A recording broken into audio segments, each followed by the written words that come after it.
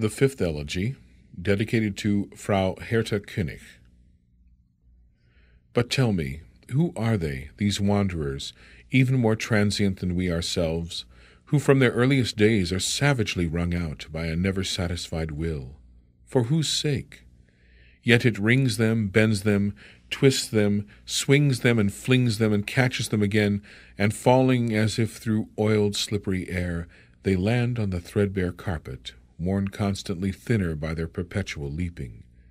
This carpet that is lost in infinite space, stuck on like a bandage, as if the suburban sky had wounded the earth. And hardly has it appeared when, standing there upright, is the large capital D that begins duration, and the always approaching grip takes them again as a joke, even the strongest men, and crushes them, the way King Augustus the Strong would crush a pewter plate. Ah, and around this center the rose of onlooking blooms and unblossoms.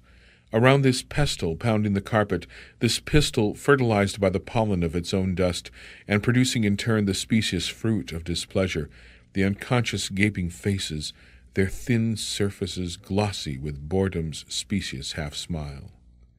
There the shriveled-up, wrinkled weightlifter, an old man who only drums now, shrunk in his enormous skin, which looks as if it had once contained two men, and the other were already lying in the graveyard while this one lived on without him, deaf and sometimes a little confused in the widowed skin.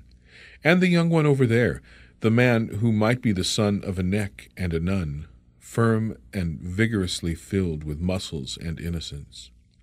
Children, whom a grief that was still quite small once received as a toy during one of its long convalescence. You little boy who fall down 100 times daily with the thud that only unripe fruits know, from the tree of mutually constructed motion, which more quickly than water in a few minutes has its spring, summer, and autumn, fall down hard on the grave. Sometimes, during brief pauses, a loving look toward your seldom affectionate mother tries to be born in your expression, but it gets lost along the way. Your body consumes it, that timid, scarcely attempted face, and again the man is clapping his hands for your leap, and before a pain can become more distinct near your constantly racing heart, the stinging in your souls rushes ahead of that other pain, chasing a pair of physical tears quickly into your eyes, and nevertheless, blindly, the smile. Oh, gather it, angel, that small-flowered herb of healing, create a vase and preserve it. Set it among those joys not yet open to us. On that lovely urn praise it with the ornately flowing inscription, Subricio Saltat. And you then, my lovely darling, you whom the most tempting joys have mutely leapt over, perhaps your fringes are happy for you, or perhaps the green metallic silk stretched over your firm young breasts feels itself endlessly indulged and in need of nothing. You display fruit of equanimity, set out in front of the public, in continual variations on all the swaying scales of equipoise lifted among the shoulders. Oh, where is the place? I carry it in my heart, where they still were far from mastery, still fell apart from each other, like mating cattle that someone has badly paired, where the weights are still heavy, where from their vainly twirling sticks the plates still wobble and drop.